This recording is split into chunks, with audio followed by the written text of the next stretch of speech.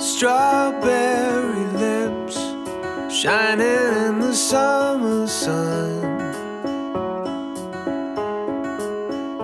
canary tips glowing there for everyone. You fell asleep under the... I'm all like, oh my gosh, that's exactly the perfect spelling that I wanted. So that's how you don't get the personalized thing in the stores or anything, because we chose to go with KYM instead of KIM. Then Emiko came from, we knew we kind of wanted to give her a Japanese middle name. So Alan and I bought a book, and it was all these names of girls' names and what they meant. So every night we were like reading to see how you pronounce it and what it meant, and Emiko was what we landed on. Beautiful girl. So, but that was quite fun trying to figure out your name. Next on my card is going into labor. So Alan had this conception that labor takes anywhere from 8 to like 10 days. But actually, people have been telling him that going into labor takes quite a while. So I kind of remember on January 27th, getting up at 4 a.m. and trying to wake up Alan and telling him my water broke. So Alan gets up and he goes, oh, okay, go back to bed, honey. So he, not that he was trying to be mean, but he was just trying to say, you know, this is going to be a long process, don't panic, let's take our time. So naturally, I went back to bed. We got up, took our time, took a shower, packed up, and we finally showed up at the doctor's office about 7 o'clock, and they said, okay, we're getting your room prepared.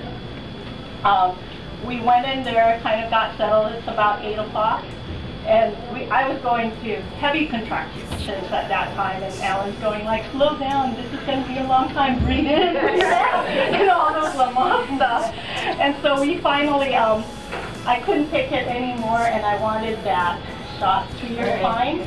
I go, I think I'm ready for that. So the doctor comes in to give me a shot, and he was just right about to put the needle on my back when the nurse said, stop, the baby's coming out. So she actually came out like within a minute after that. One push didn't come out, the second push, wow, she was quick, she was out. And Alan's first words, I think, is, look at all that hair.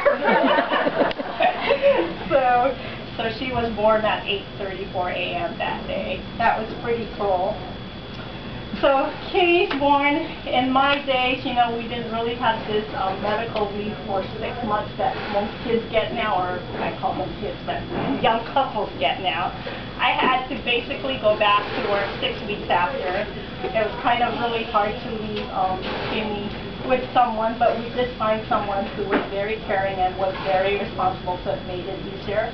But Alan's been really a good lifetime coach for me, coaching me through all my career and saying, like, don't worry, they will never remember this. They will need you when they're older.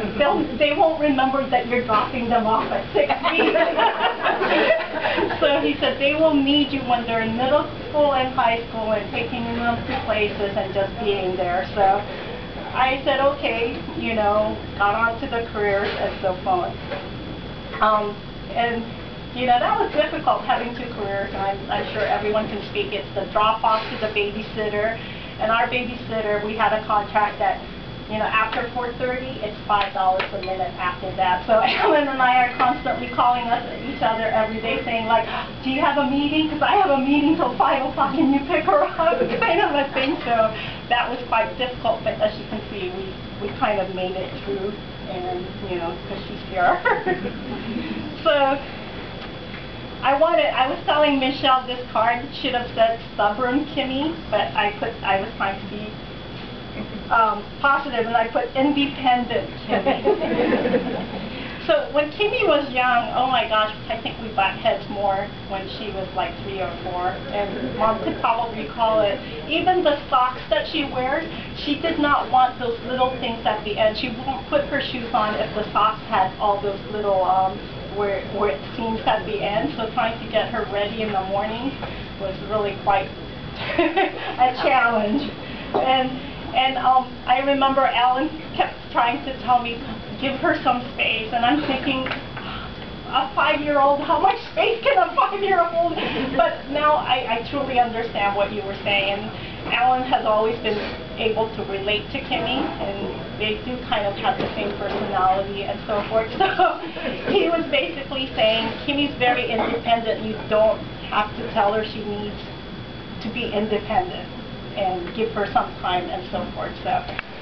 So I think as rough as we had kind of like growing up, when she became a teenager, it was totally the opposite. I was so scared that when she became a teenager, I would have all this white hair from like worrying and fighting with her. And I read all these books about teenage problems and so forth, but I never put them to use because for some reason Kymmy had turned around and I never really had any issues with her. She's like, you know, very respectful and knows, I mean, like I said, I don't want to say stubborn. She's very independent. She knows she can't change her mind. Once she decides on something, she's going forward with it. So Alan and I have kind of learned to, once she made a decision, we kind of step aside and know that she'll do the right thing and make the right decision. And she does. She puts everything in perspective, and she always thinks about, you know, how her action would affect someone else, or what she would say would affect someone else. So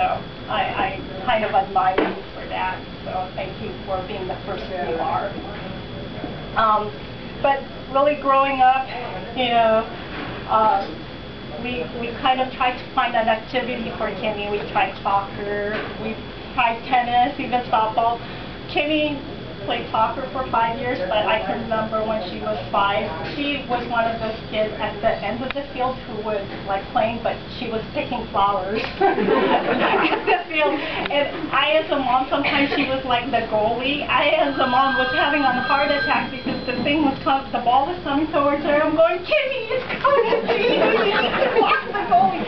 But she would get up and kind of wipe her hands. She would end in front of the goalie and just stops the ball and kicks it over, and then she goes back to picking the ball. So it was quite interesting. But she, you know, sports just didn't work out for her, and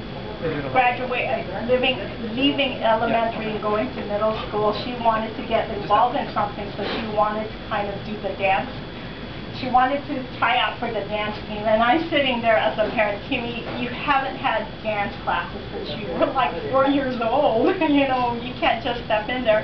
But she said, Mom, just go to the meeting and let's see what happens. So I went to the meeting. I listened to the teachers, the dance coach who was putting the team together, and I'm all like, yeah, this is not for her. You know, she was describing what it takes. But right after her, the coach for color guard came up and spoke, and she started talking about, I didn't know what color guard was. She started talking about what color guard was all about and what kind of a person she was looking for. And I'm going, oh my gosh, she explained Kymmy. That is what Kymmy is. So I got kind of excited. I went home. I told her, you can still try out for the dance team, but you know, you might want to try out for the color guard. And since middle school, for the last 7 years, that's been kind of her passion in life. And what a great ride it's been. I mean, not that she was bad, but her life just turned around since she found color guard. And as you can see, we have a team out here. I'm sure you guys feel the same way about color guard.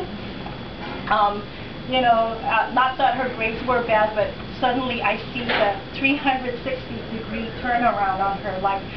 Studying a lot more, being more responsible. For the last 4 years, getting up at 5:30 to be at zero period at 6:30, and then after school practice and the weekends. So you can see that the love for the sport. Yeah, it's kind of neat, but I don't know how much you guys know about color guard, but from a parent perspective, it's a 4-minute show. So 4 minutes. We're there 3 hours before the event, and we're there till awards, so it's like really a whole day event to watch a 4-minute show. So it's been quite fun, though. I've enjoyed watching all you girls.